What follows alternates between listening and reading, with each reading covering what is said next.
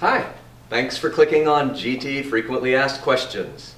The next question is, why are you wasting so much time on teaching fill in the blank? It could be art or architecture or poetry or whatever it is. So I get that question quite frequently, and I'll use last year's subject as an example. We were learning 20 different art styles, right?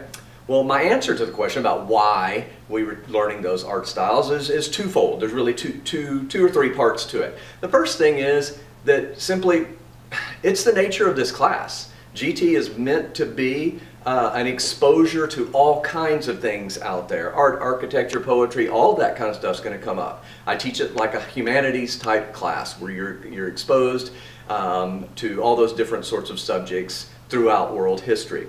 So that's one part of it. It's just the nature of the class.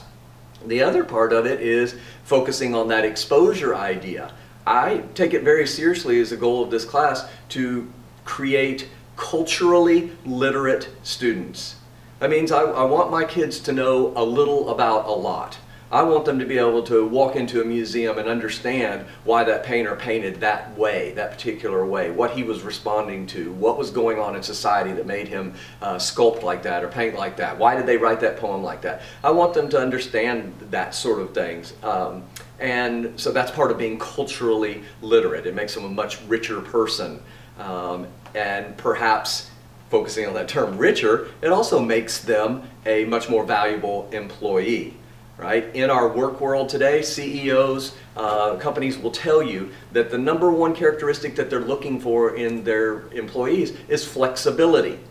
That means they have to be able to do all kinds of things. You're not just going to be putting a bolt on every 15 seconds. That's not it anymore. You're not just going to be writing motions for summary judgment at the law firm. You've got to do all kinds of stuff. You may write a motion, but then you may do some marketing, and you may be doing a presentation, and you'll be doing some research, and on and on and on. So the employees are expected to be very multifaceted and be very flexible. Well, you have to have a core set of knowledge in order to be flexible.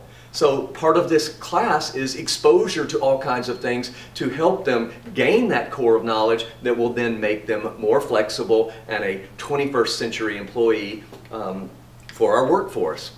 The second part of the answer is going to be, in addition to that flexibility and all that, I also want to teach my kids a certain amount of skills that I think are valuable throughout their educational career and even into the real world, right? So for instance, again, using art, learning 20 art styles, okay, that's going to require research, that's going to require organization, it's going to require note-taking and planning just to get all of that information. So it could be art, it could be pudding, it could be trees, it doesn't matter what it is, right? We're learning how to use those skills that become valuable later on in biology class or in law school or whatever.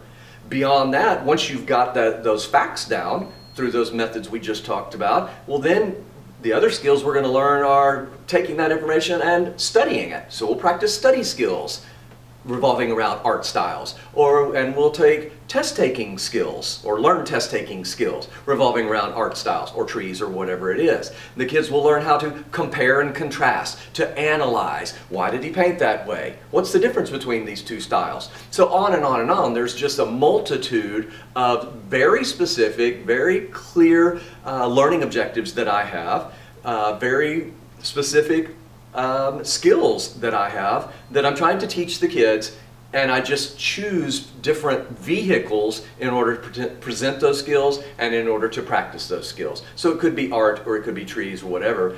Either way, the kids are gaining knowledge, valuable knowledge that makes them a more culturally literate person, and they're learning and practicing incredibly important skills that are valuable to their learning, their education, and the wider work world. So bottom line, we're not wasting time just learning 20 art styles. There's a real clear reason why we're doing it, and it's a very complex but valuable reason. Thanks, hope that helped.